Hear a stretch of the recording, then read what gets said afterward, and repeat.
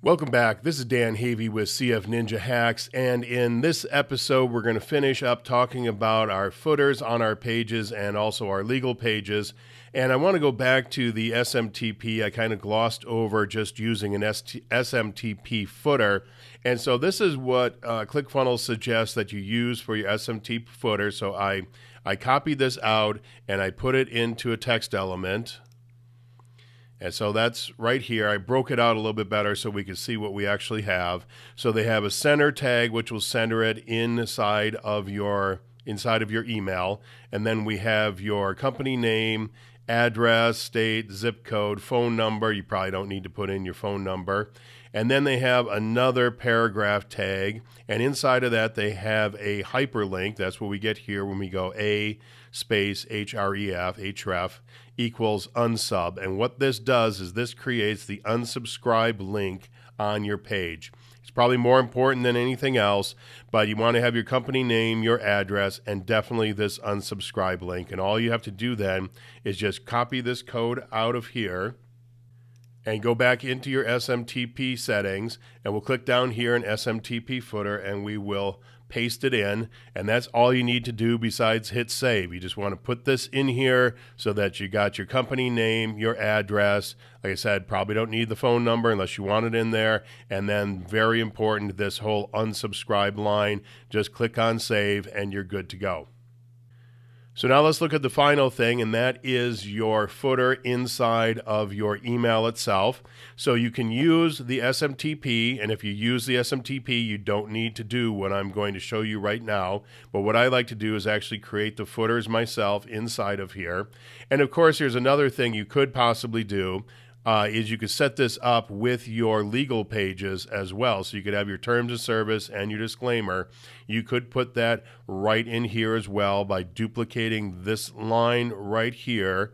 And instead of unsub, you would put the address to the URL to your disclaimer page, your privacy policy page, your terms of service page, and then in here you would type in what it is. So this would be terms of service, this would be privacy, whatever there. So your URL goes here and the words you want to see on the screen would go right here. So you could do all of this right inside the SMTP and never have to worry about putting it inside of your email at all. But if you want to do it inside of your email, I have it set up here exactly like we did in the first two videos. So if you didn't watch those two, go back and check it out. We just have the company name. We have a real marketing site. Actually, this should be CFninjaHacks.com. So let me put that in there. I never noticed I had that mistake. So CFninjaHacks.com, a real marketing site. Real Marketing is my LLC. And then all rights reserved. And what I did down here at the bottom is different than what I did before. In the other one, I did a navigation element. Here I did actual individual links. So I typed in the words terms of service, a space, this up and down bar, another space, privacy policy, etc., and then another line here where I put in the unsubscribe. And then for each one, of course, you then just put in your hyperlink up here again at the top, which is the link to the page itself. Now, in this case here, you can't use the click pops because this is inside of an email and it wouldn't have anywhere to click pop. So here you use the actual page itself. So you go back to your legal pages, and instead of pulling up the click pop code, you go to your privacy policy page like we have here, and you would copy out this URL right here, and this is what you're going to put into that box. So when we come down here and we click on it, we had privacy policy this time. So let's click on the privacy policy, click on the pencil, and then up at the top, you would paste in the URL for that privacy policy. As you see right here, it says privacy policy. And then below that, I have another link to ClickFunnels, an affiliate link, so I can hopefully get somebody to sign up underneath me. And at the very bottom, I put in here copyright again, and the @ etc., and the address. So that's it. It's pretty simple to set up. You could do the same thing here. Let me just make sure 100% before I say that. Let me see if there is a navigation element, and that might have been why I did this, because there may not be a navigation element. and that appears to be why.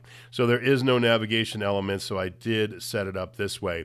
But I'll tell you, after looking at this again, I'm thinking that really the best way to go is really the SMTP, because you can put in the other links to the terms of service and privacy policy and even a support email. You could put all of those right into your SMTP and never have to worry about putting that at the bottom of your footer. Because unlike the pages as well, you cannot create a template of this, but you can create a template of the entire page.